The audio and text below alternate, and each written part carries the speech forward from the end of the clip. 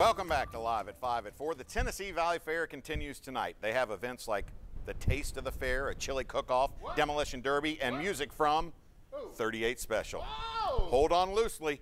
Hold on loosely.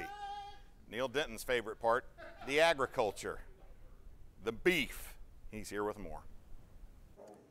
Well, it's fair time in Tennessee. Tennessee Valley Fair is in full swing, and if you get the opportunity, come to the upper floor of the Jacobs building and see these large pumpkins and also the large watermelons, the large gourds.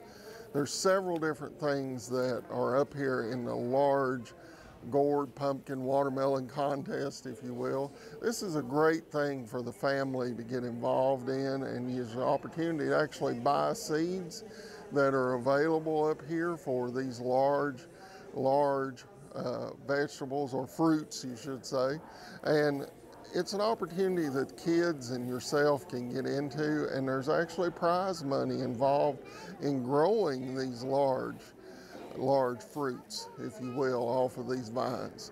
It's a great thing. There's tons of information available on how to grow these giants, and it is really fun, particularly for kids. Even if you don't get one that you think is large enough to win, just the experience of bringing it to the fair, entering it into the fair, having the weigh-in, it's really something that's fun. So enjoy the fair, and next year plan to be a part of the exhibits here at the fair.